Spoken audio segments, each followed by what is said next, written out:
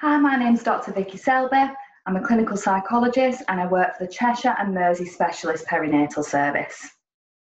Today I'm going to be shining a spotlight on what is perinatal mental health, the importance of this during COVID-19, and hopefully offer you some help on how you can ask questions to help and support mums, babies and their families.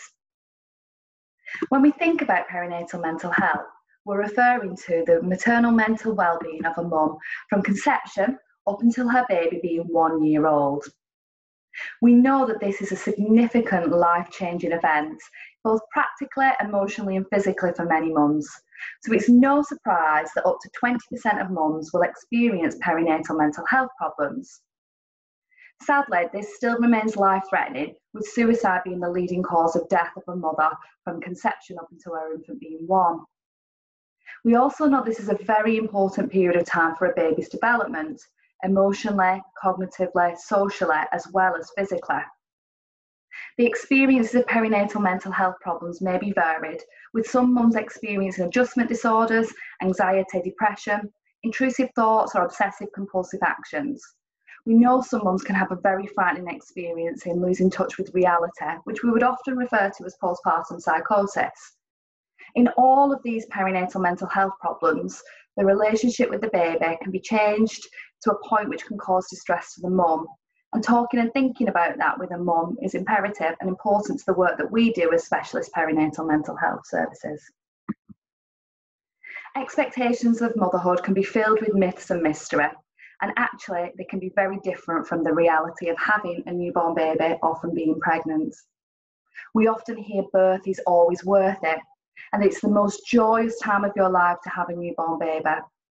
For some mums, this isn't true, and giving space, permission, and normalising that this doesn't always happen can be important in supporting a mum during her perinatal mental health.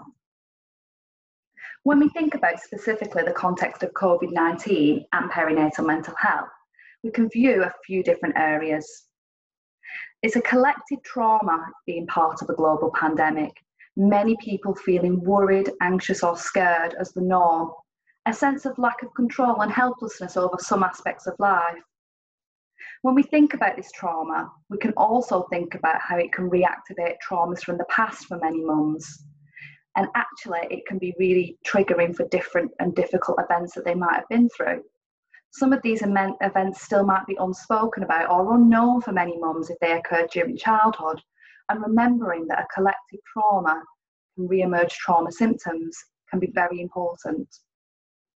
This can often be a challenging times for many mums because the home environment has changed so much. The home that once was filled with joy, playfulness, rest time has become a space of work, multiple children of different ages and developmental needs, everything happening under one roof during lockdown periods. For some mums, they're juggling other commitments such as work arrangements alongside childcare. They may also have partners at home that are also juggling work arrangements, the expectations and pressures that can come with this. We think about childcare arrangements with some nurseries, schools and childcare provisions closing or ceasing to exist for periods of time, and also the detachment from social networks, from the not having the mums and baby groups, from not being in touch with extended family members that help and support and build a village for a mum. All these things are really important for perinatal mental health and positive well-being. For other mums, we recognise they might have a very different experience of the COVID-19 pandemic. It might have meant that people come into their family home that once were perhaps at work. Perhaps dad's around more than he could be with his work commitments before. Perhaps extended family members have moved in at the start of lockdown. It might be a time of connection with a baby or a child, pausing things and experiencing relationships in a different way. Being able to think about the differences for many mums can be an important part in trying to understand the perinatal mental health journey during this pandemic, and asking questions about that can be imperative. When we think about asking about a mum's maternal well-being, it's important that we think about the relationship with the baby and journey that they've been on. This can also bring barriers. Feelings of guilt and shame about how they feel towards their baby or how they feel about their identity as a mum can emerge.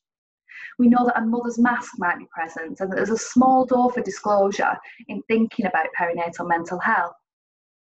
Being compassionate, understanding, and working closely alongside a mum to talk about some of these things from the outset can help and support a mum and her family. When we think specifically about the impact of COVID-19, there are certain areas we can be asking questions about. Have your relationships changed during the pandemic? Have your thoughts and feelings towards your baby changed? What is the home environment like now? And what's been helpful for you during this time? What has given you a sense of connection and joy in the pandemic? And what has been particularly challenging?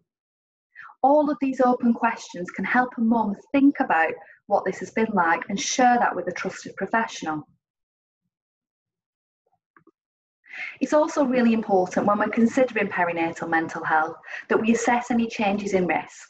This is sometimes referred to as the perinatal red flags. We think about new thoughts or acts of violent self-harm, recent significant changes in mental state or new symptoms emerging, and also new and persistent expressions of incompetence as a mother and estrangement from the baby, wanting to escape, wanting to run away, and having plans and intent around this. Thinking about these perinatal red flags and gathering information in a sensitive and compassionate manner is important.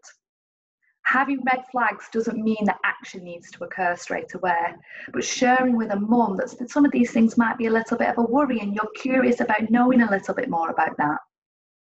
Listening to family members. They might be the people that see some of these red flags first, and it's our job as professionals to hear that and to respond to that. I want to end by saying thank you for listening to me speaking about perinatal mental health and in the context of COVID-19. I hope there's some things you can take away from this very brief spotlight video that might help and support you in your working role. But please do remember, if you wish to discuss a referral or discuss a case of a mum and a family that you might be working with, your local perinatal team will welcome a conversation or a referral. The numbers are provided on our website, so you can use that. We're here to listen, to guide, and also to help you as professionals, as well as mums, babies and families. Please do take a look at some of our other spotlight videos and the resources that are available on our website. Thank you.